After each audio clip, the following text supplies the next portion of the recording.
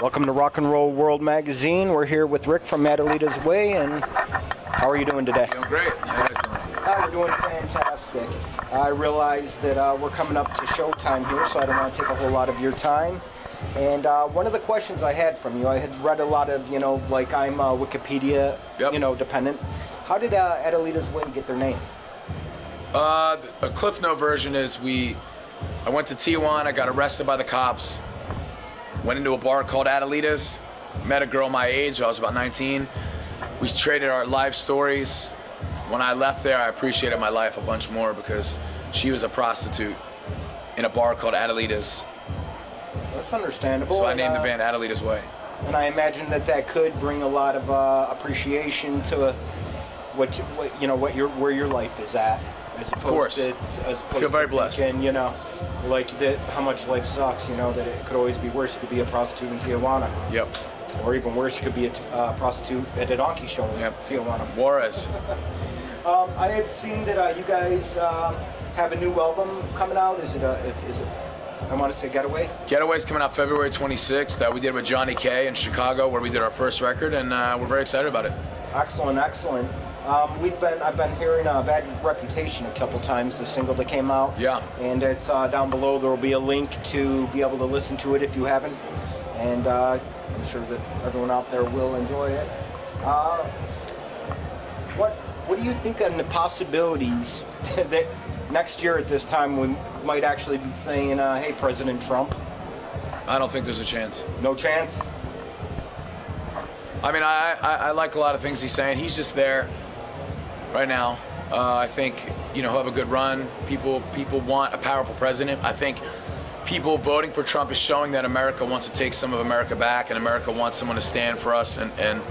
But I think we can get that, I think we can get that through, maybe Bernie Sanders or Trump. I don't know. We got to see what happens. We got to see how this plays out. Right, I have my people I lean on, but I think before it's all said and done, Trump will tell the world what he feels. America will show what they want, and hopefully the next president that's going in will listen to some of those things. I'm actually unsure where I stand in regards to that. Part of me says, I'm a fan of what Trump's saying, but then the other part of me says, well, there's most of everything he's saying is unconstitutional, and he can't really follow up with it. And well, the bottom line is, I think the big thing America is showing they want is they want to make sure that we remain the #1 country in the world, and I think that's what everyone should take from this. Right. Trump wants to make us the #1 country in the world. We want to be the #1 country in the world, and whatever president can take us more towards that, that's who I want. Amen to that. How is your Bad Reputation tour going? Unbelievable. Packed houses every night. It's great. We feel loved. Fantastic. Feel very loved. Fantastic to hear. It's one question that it's like being a little bit older. Like I'm a huge Bowie fan. Of course. Lemmy is God, and it's hard to say that God is dead, but he is. But with all these legends that are passing away, I mean, in January, I think there's been like 10 musicians that went down, and there was actually one yesterday. John Bunch went down. Yep.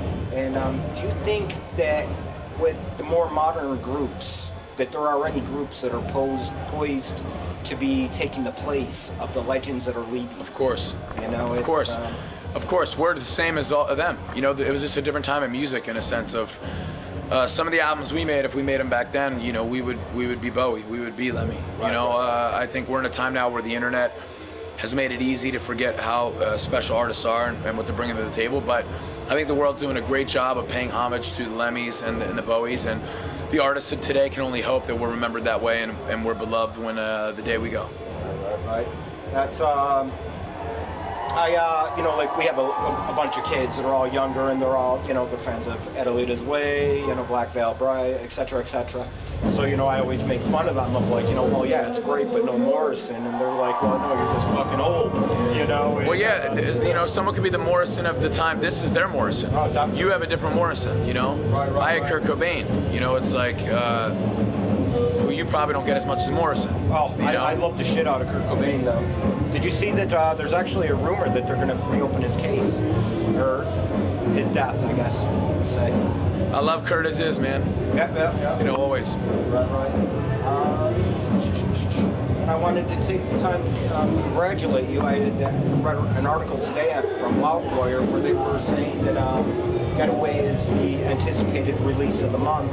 Yeah. And I look very forward to hearing the rest of the album, and not just, you know, like I said, I've been jamming to the one single, and hopefully the rest of it's as good as that. Thank you. And I don't want to take up too much time because there's a lot of things to do before you go on, and thank you very much. Thank you, brother.